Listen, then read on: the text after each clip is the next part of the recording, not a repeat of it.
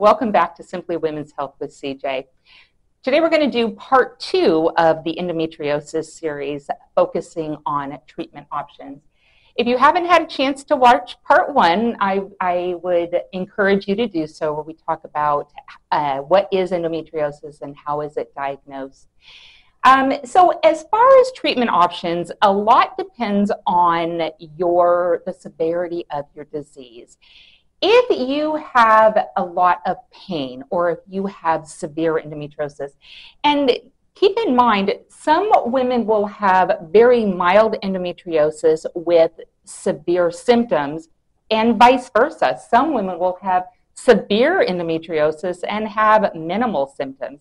So treatment options are really going to be based from your provider on how much pain you're in and what is the severity of your disease. It's also going to be based on what are your future plans for pregnancy. How do you plan to have babies? How soon do you plan to have babies?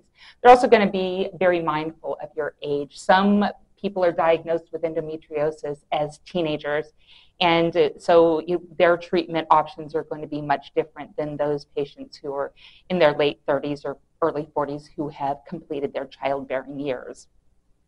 First line of defense is typically going to be medication use. Some women are able to manage their endometriosis symptoms with just over-the-counter pain relievers. Ibuprofen, naproxen, heating pads, those kind of stuff. For some people, the over-the-counter stuff is not quite strong enough and they need something a little bit stronger, and that is certainly something that your provider can provide for you. If you're going to use pain relievers, I usually recommend to my patients that you start taking your medication a day or two prior to the onset of your menstrual cycle. That's when most people will start experiencing pain, is right before the onset of their menstrual cycle. Because again, these little cells are out there and they have chemicals in them called prostaglandins, and the prostaglandins will start the cramping process to get ready for that menstrual cycle.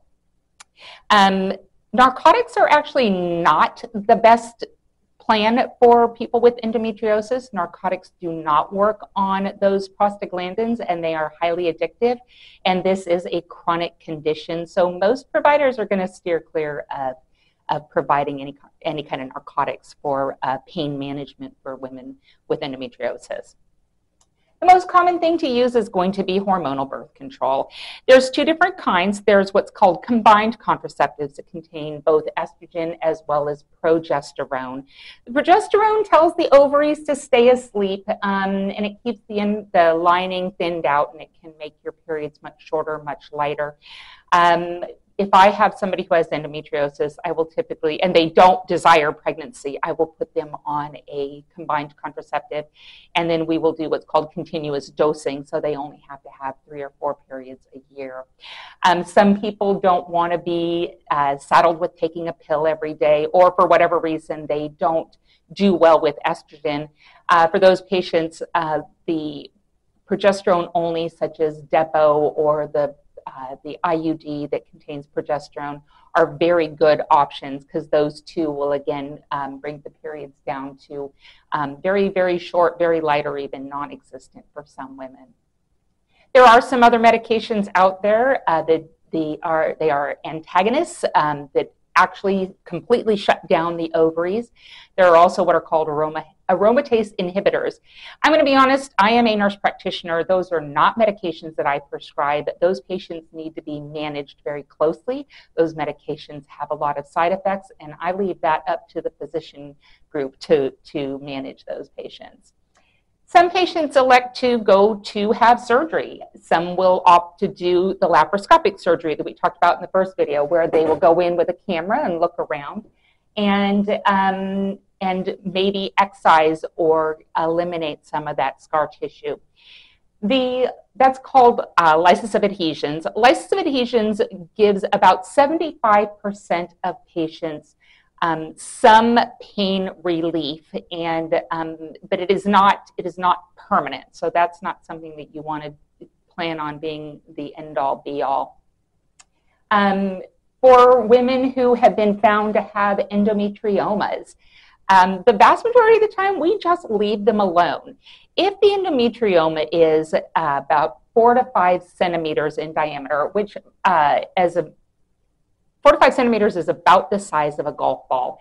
If you have an ovarian cyst, an endometrioma that's full of blood, these chocolate cysts that are bigger than 4 to 5 centimeters, your surgeon, your GYN may want to remove those. If it's less than that, typically we just leave them alone because of the potential damage to the ovary, unless of course it's causing you pain, in which case you want to talk to your provider about that. The end-all be-all, the biggest answer of all for this is going to be hysterectomy.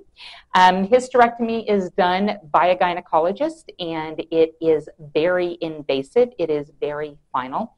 If that's something that you feel like is in your best interest, I'm going to strongly recommend you make an appointment with a gynecologist and talk about the risks versus benefits of undergoing a surgery that is as invasive as a hysterectomy. What else? Endometriosis, we don't know why, but after pregnancy, a lot of women report a decrease in their endometriosis symptoms. Women who breastfeed, probably because their estrogen levels are suppressed while they're breastfeeding, they too have an improvement in their symptoms. The women who are menopausal, they're no longer having menstrual cycles, those women also report a vast improvement in their endometriosis symptoms. So this video has been provided to you today, not as a replacement to meet with your gynecological provider, rather than for you to get enough information so that when you do meet with them, you have a better idea what questions to ask to best address your own personal health care needs. If you feel as though it's been helpful, I would love it if you would subscribe. If you would like, share, whatever you feel compelled to do. If you have questions or if there's something you would like to hear about, I will put my email address at the bottom of this video. That's it for today. This is CJ at your cervix.